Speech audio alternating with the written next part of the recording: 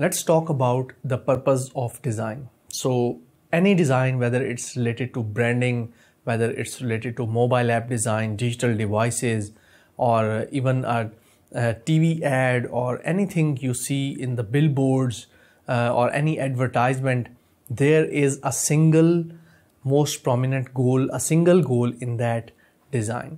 So before starting out any design, you need to find that goal and you need to design for that goal. For example, if I am designing a landing page, then my client may wants the users to sign up for the free PDF to download. Maybe that is their main purpose, to get more subscribers.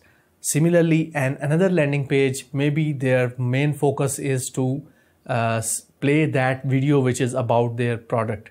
So maybe they want the users to play and watch and educate them about their product. So similarly, if a business card, if you see a business card, there might be information to get more projects rather than introduce yourself. So these are different goals and they are going to guide your design. So whenever you start designing for websites or any project, you need to ask your clients just one main question. What is the purpose of this design? What is the main goal? What do you want to accomplish with this design? What are you aiming for?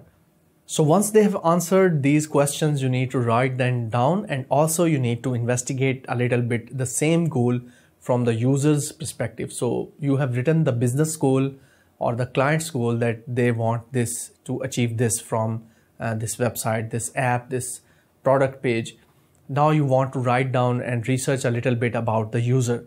So what are the user needs? What actually the user wants? Maybe they want to get some information about the product. Maybe it's whether it's organic or inorganic or stuff like that.